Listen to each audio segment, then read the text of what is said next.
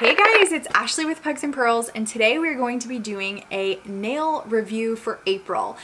So these are going to be the polishes that I wore in April. I'm going to show you the pictures of the manicures. I also have this. I post them on my Instagram, which is Pugs and Pearls, so I'll put that down here for you guys. I don't know if y'all can see Pearl. She's in the background. She's going to come hang out with us today. Oh, she just turned her little butt to us. She may be taking a nap, but these are the polishes that I wore. We're going to go over each one. I also did 2 stamping manicures, which I kind of want to give you guys some history because it's been a while since I've done any like nail polish type of video. So for a long time, I did my own nails, and on this channel, I would share all of the nail polish hauls. I would share all of like my nail art supply hauls. I ordered from tons of stores, was really into stamping plates, was really getting into stamping and nail art. And then my work stuff kind of changed where my work life became way hectic, and I didn't have the time to do my at-home manicures like I was doing on like a weekly basis. Like I was doing nails all the time. So what I ended up doing, what kind of worked for me at that time, was I went and got gel nails at the nail salon, and I would do French manicures, and I would like change it up. I'd get some glitter, or I'd do some different kinds of gel polish with glitter, and they'd always get like so annoyed with me because I'd be like, oh, we need to top it with that rock star polish. Like I want it to shine. Like I always would ask for something kind of custom. But I did that because those gel manicures that my salon was doing was really going to last me a lot longer, and therefore like it just saved me time. And in my work environment, I needed to save as much time as possible so I could get to work, have nice nails, look manicured. But since having quarantine and me being home all the time and no nail salons being open, I really have rediscovered how much I love my nail polish, how much I've missed it, how much I've missed doing my stamping manicures. So I'm just going to go into it and share with you guys like all the 4 ones I did this month, give you a little bit of review. And just so you know, I do use regular polish. I also love indie brands, and I haven't really been in the indie brand world for a while, so you guys will have to tell me like what indie brands are new to you that you're enjoying.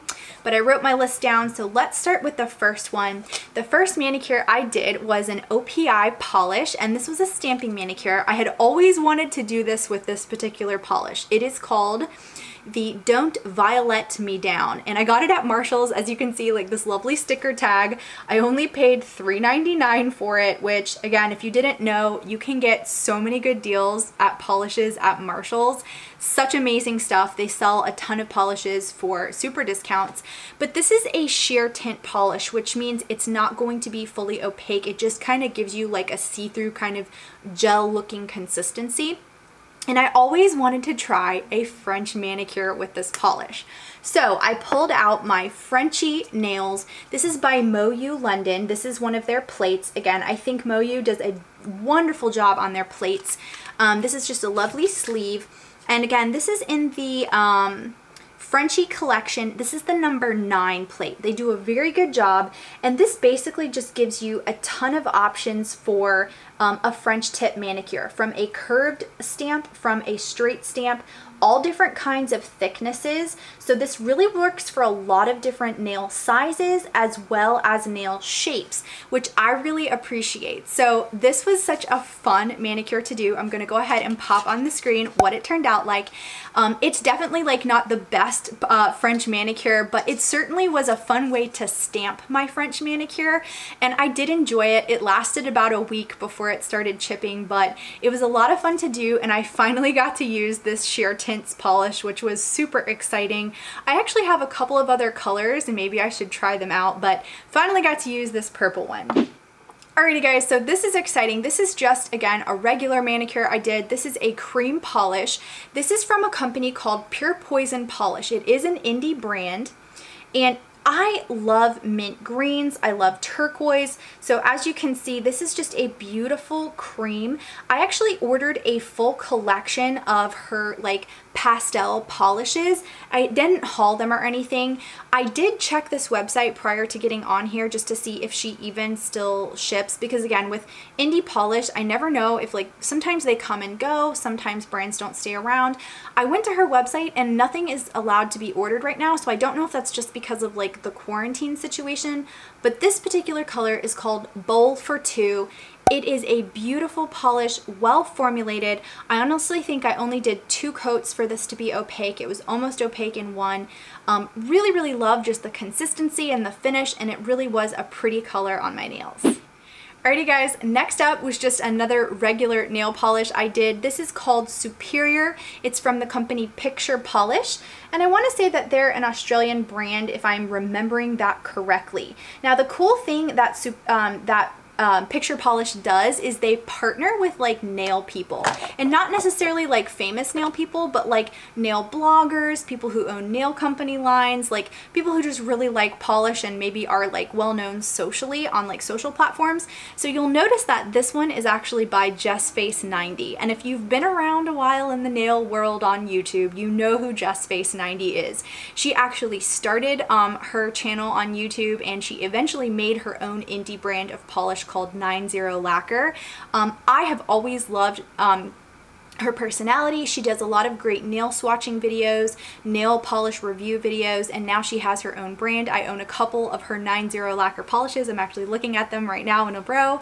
I love a lot of her holiday ones she comes out with, but I had to get this, of course, because she made it, but I love how beautiful this blue is. It's just a gorgeous blue. It has like some really small like shimmer glitter particles in it. It's just a very gorgeous color. I'm a sucker for blues, and so I was really happy to support her. And again, it says dive headfirst into the deep. It's a very to me like water-based looking kind of polish with a beautiful little bits of glitter and shimmer in there. Alrighty guys, so I was feeling inspired later in the month. This is actually what I have on my nails now. I'm sorry it's coming off. I know it doesn't look pretty, but it is what it is. We needed to film today, so here's where we are. This is from another indie brand. It's called Girly Bits, and it is called Showgirl Plucker. Now I am so sorry. I did go on to check on this. I do not see this on her website, and it is very likely that this was a special release. She does a lot of really cool collections. Highly recommend her polish. She's located in Canada. And so I used this as my base for this manicure. Went on almost opaque in one, beautiful consistency. I think I did 2 coats, and then I topped it with a stamping polish, and I used the nail plate by Uber Chic Beauty. Again, if you are into nail plates, highly recommend Uber Chic. She has really gorgeous, I think very well curated nail stamping plates. This one is kind of like in a peacock format. There's a ton of different peacock looking feather options. And this is called their Fabulous Feathers. This is their mini plate. They do have bigger plates as well. Big fan of Uber Chic. Love their stuff. I've purchased from her for a while as well. But that was a really fun polish to do. Again, I used a gold kind of metallic polish to stamp the feathers on top of the blue-green glitter polish from Girly Bits, and I think it came out really nice, just something fun to do. And actually, if you want to watch that nail stamping tutorial, I did film it, as well as the French manicure one, and I will pop those videos up here so you guys can see them as well if you want to check them out.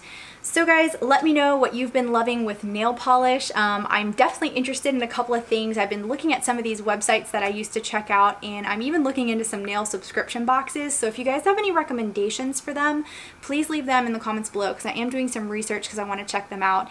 But that's what I wore in April. I hope you guys enjoyed, and I will catch you guys in my next video. Bye guys!